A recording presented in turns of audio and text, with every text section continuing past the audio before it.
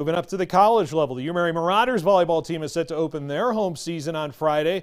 UMary has dropped their first 3 conference matches on the road, but 4 players put together double-digit kills in their last outing against Northern State. That kind of balanced attack against the top Northern Sun team could be a spark that gets Marauders back in the win column in their home gym. This group is by far the most competitive group I've ever played with in my career of volleyball, and all the mentalities and the effort that we put forward every single day, just for each other and for the program. I'm just so excited to finally step out on the court and just prove to everybody what we're actually capable of. The Marauders will host Winona State on Friday night at 6 p.m. And the Mondag